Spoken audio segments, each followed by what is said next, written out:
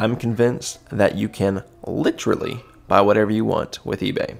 I bought a laser. You can see I also got their liftgate service for $150 extra, and I bought a rotary attachment, but I'll show you what that is in another video. So be sure you check back in a week or so. 1 week later. Look what I got.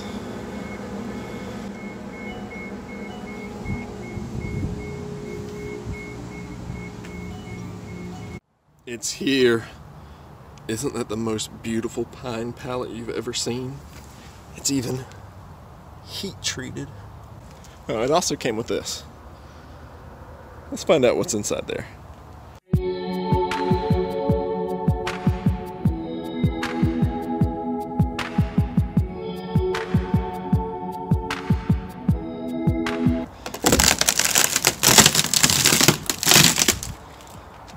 Oh, baby.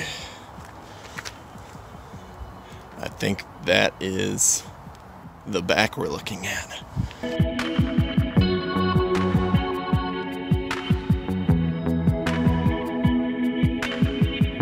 I never get new tools.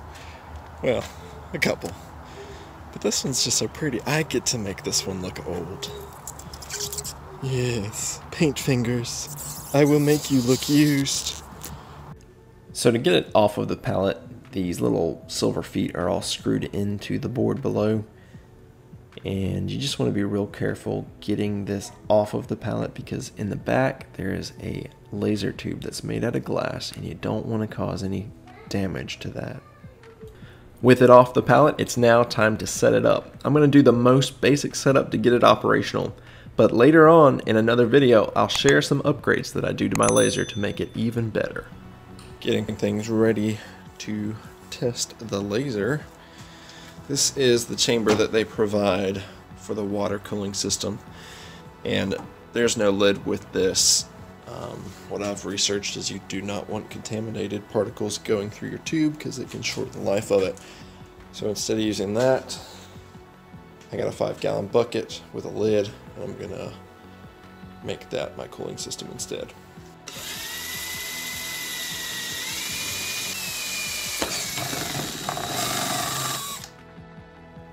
Okay, so there's an inlet and an outlet.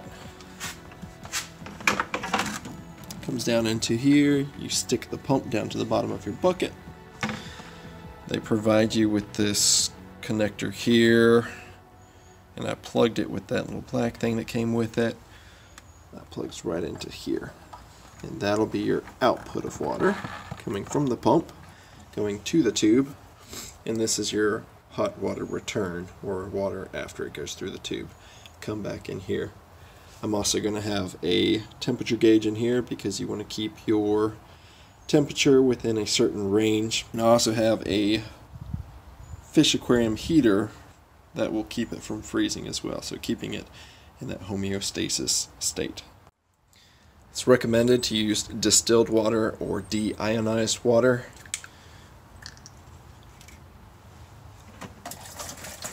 Some people even put in like a little bit of bleach or a tiny bit of Dawn dish soap to help keep algae from growing.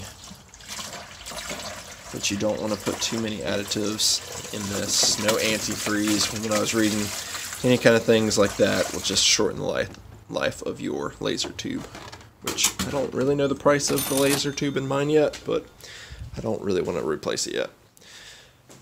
Alright, it's a 5-gallon bucket. I did get 5 gallons. Now that I've got my water set up all the way that I feel comfortable with, this is the range that you're supposed to try to keep it in. So 59 degrees to 77 degrees Fahrenheit. Got a little aquarium temperature gauge here, and you can see I'm at 48 degrees, but I've also got an aquarium heater in there that has an adjustable thermostat on it as well, so it's heating up. I'll probably wait till at least gets to 59 before I try to run it. For the air assist, I just mounted the little compressor to the wall here. I have it pointing up because anytime you have air being compressed, it creates condensation and moisture. So the water would have to travel up through the hose to get to the machine. And I also have a water air separator right here as well. And you can see it has a little release valve here for getting the water out if it does build up in that spot. For some reason, the x-axis randomly changes directions and sometimes won't even move. Worked that time. I'm still pushing the right button, pushing the left button, and it went right. Pushing the left button. After fiddling around with it for long enough, I found out that this was the driver for the stepper motor that wasn't working. I pulled out these and I checked these connections, and that one red one right here where the flathead is, it was not screwed in all the way. So once I tightened that back up, plugged it in, now everything moves just the way it's supposed to. So now we're back in business, ready to go. Close the lid. Laser is on. Water pump is flowing. Need air assist. This is going to make it loud, but it's the centrifuge. It sucks out the smoke. Water temperature is at 73.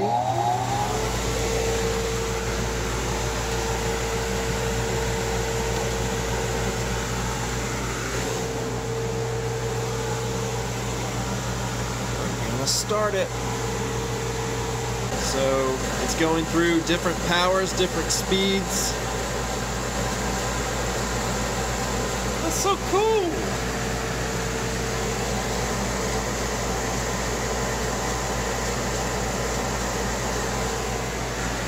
Check the water temperature. 74. It should take about 7 minutes to finish this. We'll check the temperature afterwards and see how much it raised. So this thing is crazy fast and very powerful. It did this entire thing in under 7 minutes. And this is all filled in. That's 100% power, which is actually just running at 60% power. And it almost went all the way through the plywood right there. That's pretty crazy. And that's a speed of 100 millimeters a second. I gotta learn millimeters. I'm used to doing inches per minute. 60% power. So what you do is use this on whatever material you're gonna do to help you pick the darkness that you want your engravings to turn out. So that's pretty neat and very handy. And temperature didn't change at all, so that's really a good sign, because I don't want to pay for the $500 chiller yet. We'll see how long I can survive without it. Alright, I'm about to send my logo and start. Oh, it's so smoky. Show you.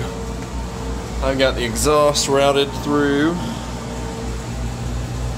into the attic, as well as my dust collector over there. And it's dark outside, but oh, look at all that smoke. Goodness gracious. Coming out of the attic. Golly, someone's gonna think my house is on fire. That is a ton of smoke.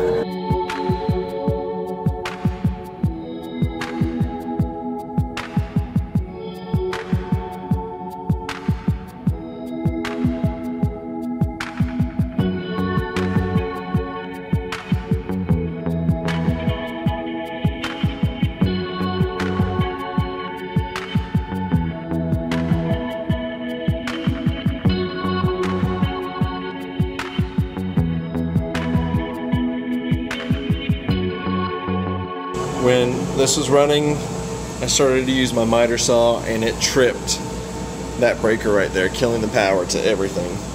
What's amazing is when I turned the machine back on and this got power back, it asked if I wanted to resume from power off, which is crazy. I can't believe it could remember where it was. All I had to do was hit enter and it started right back up, right where it stopped.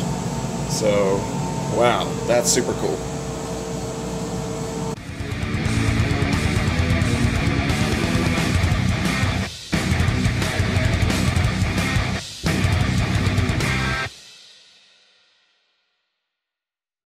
Can someone explain to me how this is even a thing? How? How did a bug get in my screen? Like, seriously. And how is that even moving it? There's glass in between. What is going on?